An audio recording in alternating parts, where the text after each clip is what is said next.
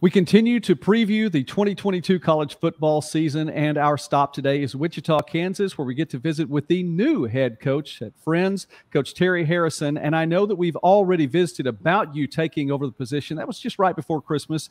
I always feel like when I visit with you, Coach, that we just pick up right where we left off. So I'd like to do that now, officially, pick up where we left off. You were talking about hitting the ground running, recruiting, the different things that Friends has to offer there. So you've been through the spring now. Tell us what's happened in the meantime. Yeah, it like you talked about it, that seems like, I don't know if it seems like yesterday or 10 years ago. I do remember that vaguely, but, when you take over a new job and you're so busy recruiting and trying to get ready for spring ball, I mean, it seems like it goes by just in a flash. And so, like we talked about last time, recruiting went really well. We ended up, number one, we inherited just a phenomenal group of kids, just excited for a change. There's always anxiousness and nervousness, right? Like normal when you get a new coach and a new program. But man, just have embraced absolutely everything about our program. And so honestly, on that level, it's been a little easy because, just the attitude of the kids and just the gratefulness of the kids has been awesome.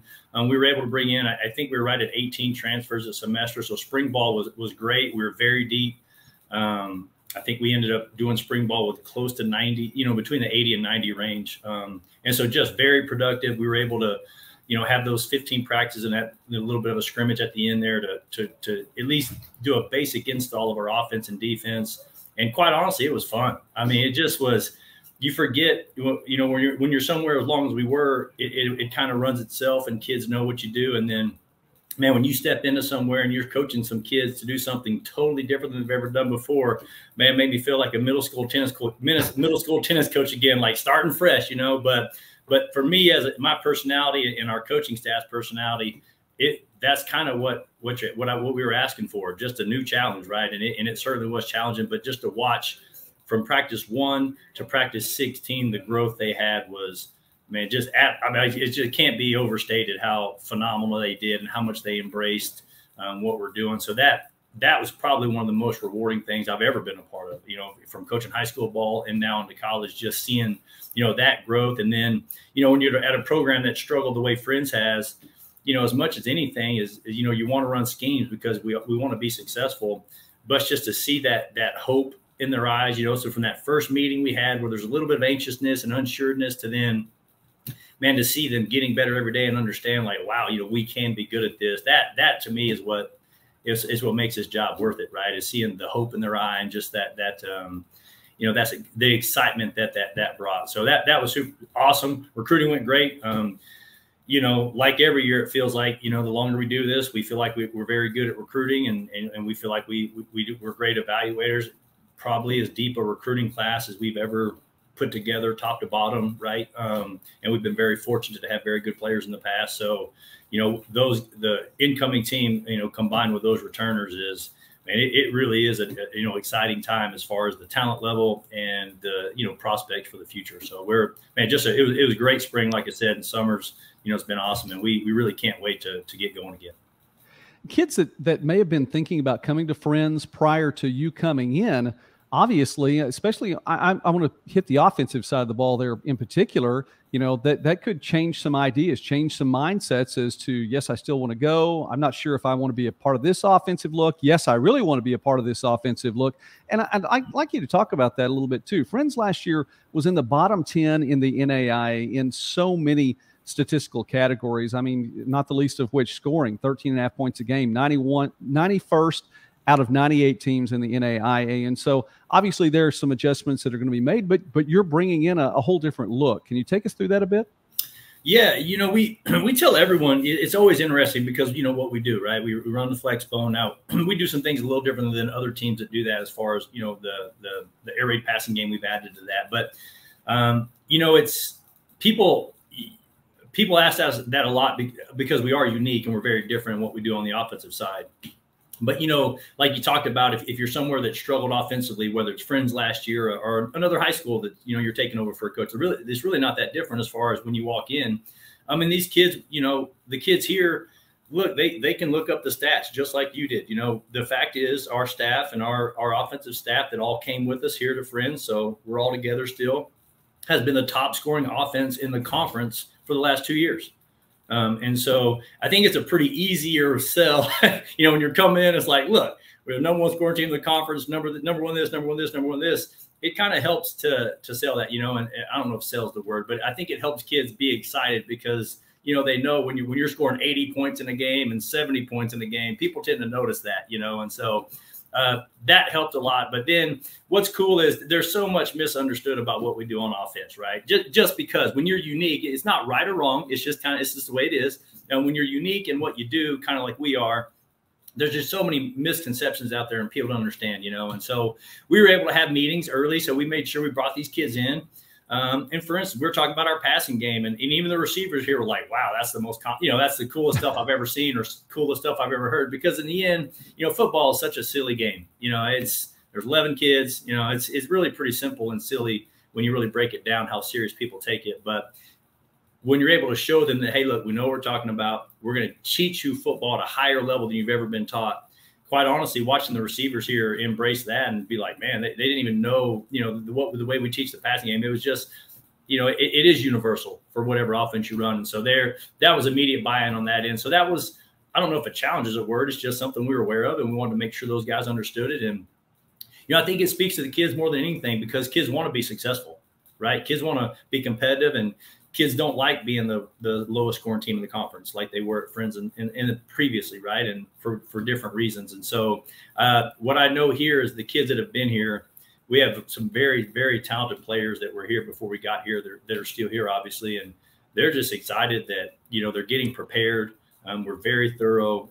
We teach them about football more than just run plays. And so, that part was definitely easy. And then on the other side, on the recruiting side, most of the recruits we brought in visited us at our previous school, so they watched us coaching the game, even though it was in a different uniform. And so the coolest part for them was, the cool part is they knew how we coached. They know what we can do and hopefully what will come over time here at Friends University.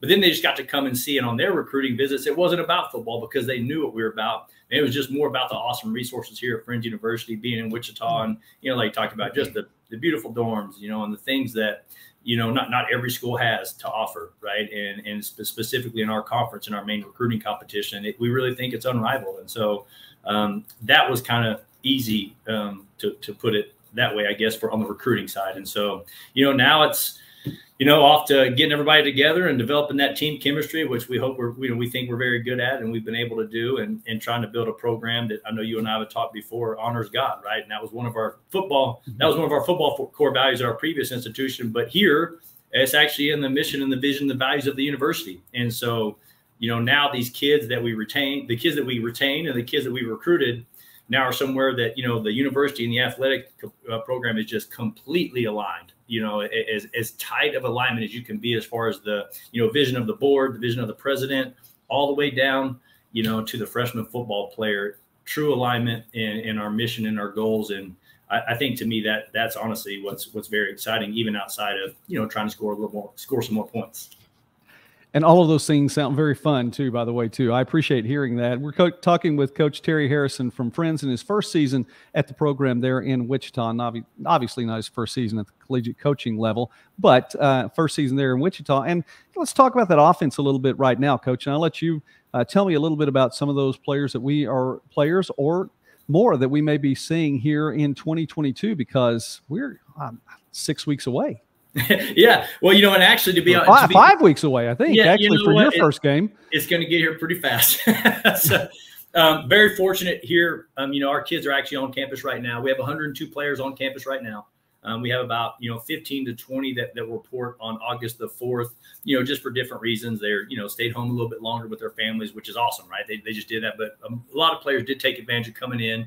And we're actually, for our incoming players, set up, but we have an academic success course, and we've done that for 2 weeks now. And our kids are just learning how to be a college student, and you were able to lift with them and get some, walk through, practice, install stuff done, which is just what a great opportunity, to set these kids up for success. So it is however many weeks away, but we actually do have our kids right now, and I'll be meeting with our team here in a couple hours, right? So that's kind of cool. But no, on the offensive side, the reality is we inherited some very good players. couldn't be more excited about some of our receivers, specifically Kevin Green, the kid that was on this team last year, has totally embraced who we are and what we do, and quite honestly is as talented as any kid I've ever coached at that position at any level. And so very excited about him, and even more than that, how he's embraced this new team culture, and it really has become who he is, right? And that's been awesome to see that. Young men like, Christian Zaricki, who's a receiver, a Wichita kid, played at Wichita North High School. And so he's playing in his hometown, and that's really cool. So that's cool. And then Noah Ferguson, a Bishop Carroll High School receiver. Dad's a local coach here at Bishop Carroll, and he's on our team. And so those guys have been phenomenal. And then we've got some other kids that we've recruited, very excited about our receivers. So that's been fun to watch those guys. And they've been worked really closely. A lot of, it is in the summer, you can get out on the turf and do some individual time, but, the quarterbacks, Jack Mullen was a quarterback here last year. He's a Kansas City area kid, just has done a phenomenal job. And actually one of my former quarterbacks, his name is Cavante Baker, played at Wichita Heights High School, had a short run at junior college, battled a little bit of injuries, but he's back in Wichita, and he was on campus this spring, got to do spring ball. And, on the athletic side, maybe the most dynamic football player I've ever seen in my life. And so him and Jack have just been awesome for each other. They've become friends, and they peer coach each other all the time. So excited about that. Had some transfers at our B-back spot. Zach Dressel, another local kid who's done awesome. And we brought in some very talented kids there. And then, to round it out, our slots have been great. Lakin Cloudis, you might, I don't know if you've heard that name, but he was a conference player of the week a couple of times last year, NAI academic All-American, high school wrestler kid from Bartlesville, Oklahoma, and just phenomenal. I'm excited about him. And then the entire offensive line returned. So we have every starter returning on the offensive line and every rotator. And we were able to bring in our most talented offensive line recruiting class we've ever done. So, man, just great kids on that offensive line, a lot of local kids. Noah Redcorn out of Capon, Mount Carmel. Austin Bell, who's a Kingman High School kid, the Phillips twins from Choctaw, Oklahoma, down there where you're at. And so just great kids. And, for those kids that are returners, the unique part is we haven't really gotten to know their families yet. And so we're really excited for the fall to start because, think about what their family experience has been. And quite honestly, it's not been what they dreamed of when they dreamt of college football. And so we're more than anything else, I'm excited to get to know their families and have them on our campus together and get to have them, see what it feels like just to be a part of a program that is, one that we hope is God honoring like ours. And so couldn't be more excited about that on the offensive side of the ball. They did fantastic in the spring. And man, some of our incoming players that we brought in, just fast kids. And so that would be the one word I would, to sum up our recruiting class is speed. We had them come in and we do a deal with it. They run 40s like every school in America. It's kind of funny. Why do you run? I don't even get the 40-yard dash thing, but we do it because everyone else does it. And so they've been our fastest group we've ever brought in. So, too many to mention other than we really, really are excited about the athletic, the prospect athletically on the field, at least on the talent side of what we can do. And obviously all the intangible things we have to work on. And, the reality is you can be the most talented team in America, but, we need to go through some hard times together, and that's kind of what we're doing right now. A little bit of shared suffering, 6 a.m. workouts and, meetings and classes and late practices. And so we hope, service projects, we hope that's kind of developing this team chemistry and this team bond. And that's how you can really maximize the talent that we're kind of talking about. Oh boy, I'm excited. You always get me excited too when you visit. It's one of those things. I know they talk about kids being ready to run through a brick wall if the coach talks. I'm ready, Coach. Let's get out there and make something happen. All right, you've dropped a number of names. Let me let you drop a few more. I'll get you started. On the defensive side of the ball, Nolan Ewing, Marco Torres, Keon Dickerson. Your 3 top returnees, according to last season, and by way of tackles on this team. Ewing and Torres also leading the way for TFLs as well. So talk about your defense. Yeah, like you mentioned, Nolan Ewing was the first one. He's one of the first kids I met. He's been here the longest, so he's a veteran. As far as been on campus here for 3, maybe 4 years, I think. And quite honestly, more than even football, he is very talented, very good defensive back. Just great ball skills, aggressive, but more than that, super coachable, awesome family, Kansas kid.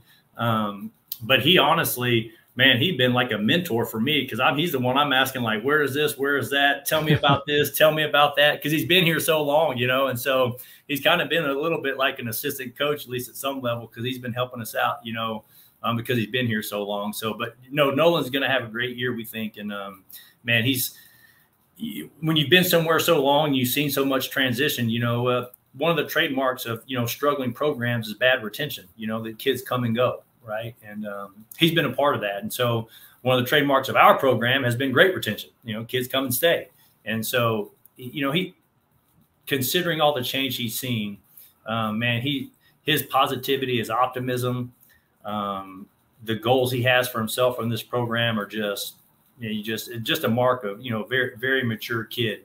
You know, him and Waylon Chance also on the other side that I didn't get to mention, same way, two guys that have been here a long time that have been awesome, you know, leaders and kids that I've leaned on as almost as friends, you know, and peers more so than players. And so, you know, that's been cool. Like you talked about, you know, Marco Torres is a kid who plays with a high motor. We actually remember grading him out last year as far as we're going to play against him. And we remember evaluating him like, holy smokes, this kid plays hard. And that's what he does. The way he lifts, the way he walks down the hallway, and the way he plays on the football field is very similar, right? Just all energy. But a great, but in a good way, a positive way, right? A positive energy and a high motor. And KD, you mentioned, has been, for me, you know, it's really funny when you coach against, you know, when you coach against a team and then you now become their coach. It's been very interesting to see, you know, to see those guys now play and then fit within our scheme. But quite honestly, man, you know, some of these kids they're such great players. It's like, man, why didn't we recruit those kids out of high school? How do we not know about that kid? You know, so we wish we'd have been coaching them the whole time because they are perfect fits for who we are. And so those guys have been great. And then, you know, all the kids around there's more, you know, you end up forgetting. It's just crazy when you start talking and you hear names, you forget others, but those guys really have, you know, done a phenomenal job. And there's another senior on that defensive line. His name's Tucker Trevette, and he's a local kid, just Wichita guy, and he's been here a long time. He's an all-conference defensive lineman. He's a member of our student ministry team, and you know, an organizer of Team Chapel for us. And just the model, the role model for a fringe university student that you want. And so, man, I really hope. You know, we've been very good at tackles for loss and sacks and turnovers on defense. And my hope is that these kids, you know, they really do fit what we do schematically.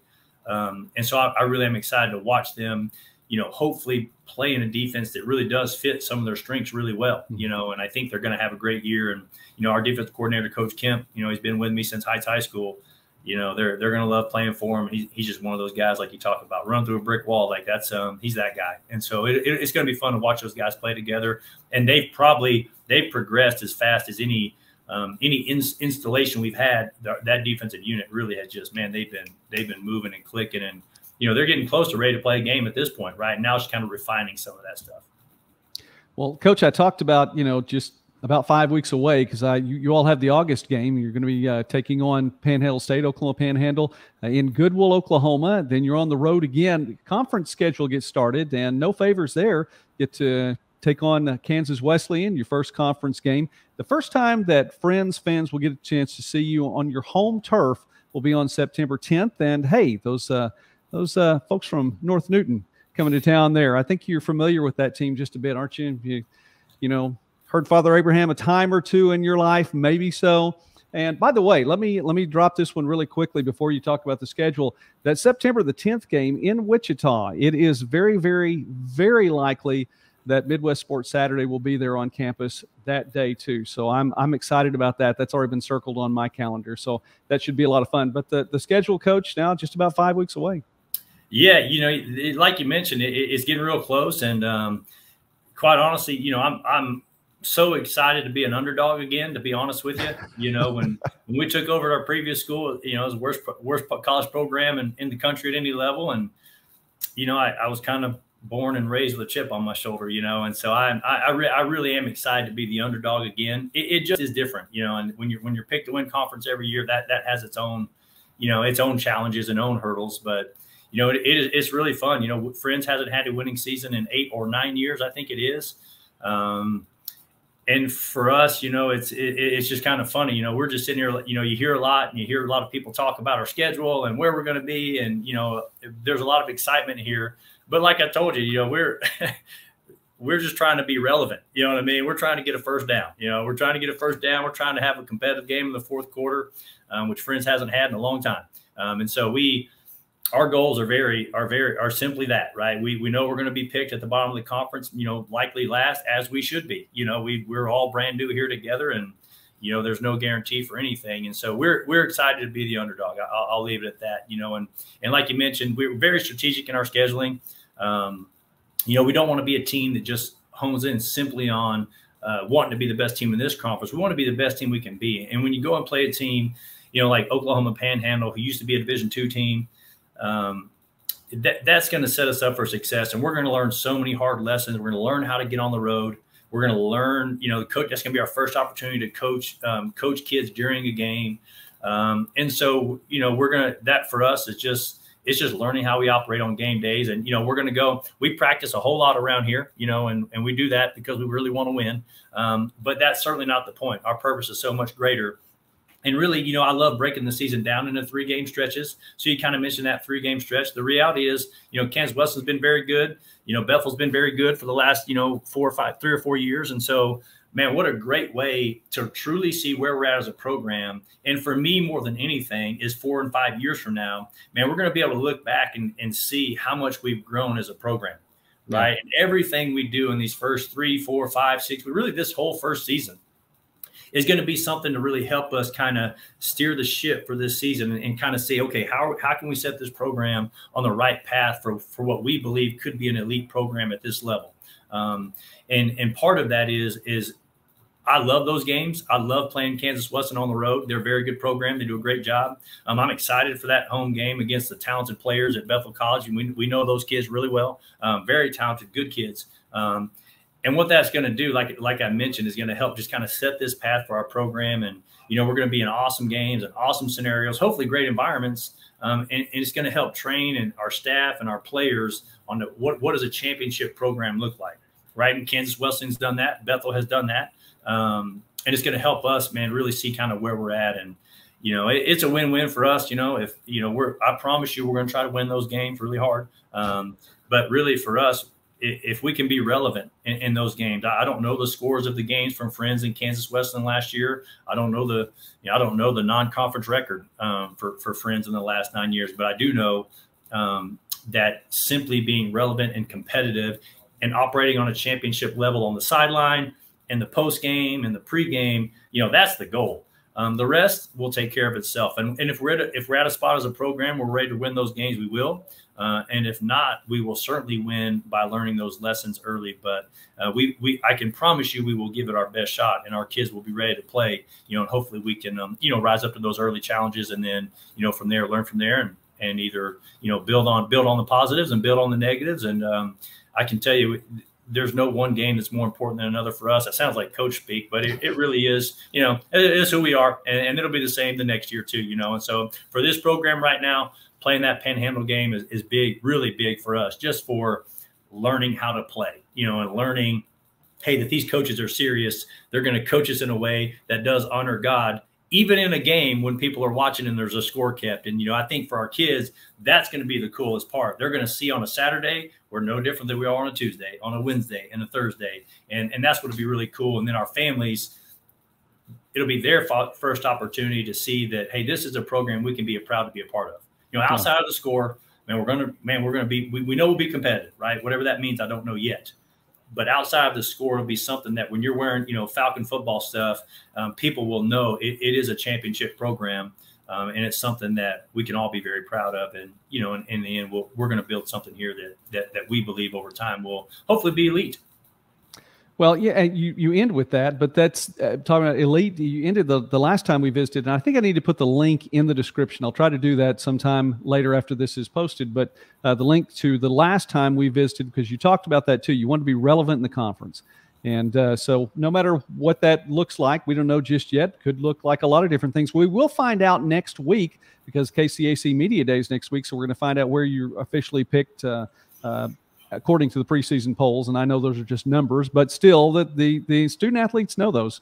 It's not going to be something that gets past them, so they'll be aware of that too. Coach Terry Harrison, thank you so much for taking time with me today. It's always a privilege, and I don't say that lightly. It's always a privilege to get to visit with you. I appreciate hearing what you have to say, talking about your program, the mission, wanting to honor God and what you do. That is not something that's taken lightly. So we know now in about 5 weeks, I think 36 days from today, as of this recording, you guys are going to be in Goodwill, Oklahoma, taking on Oklahoma Panhandle State, and then, of course, an 11-game season, your first season at Friends. Coach, success to you all. We'll be following you this year, and very likely we'll get a chance to see you face-to-face September 10th, Midwest Sports Saturday in Wichita. Hey, thank you so much. Look forward to hosting you in September, and man, gonna help promote the channel. Thanks for everything you do for our kids and our families, and really are just first-class guy and a first-class program. So thank you so much. Thank you, Coach.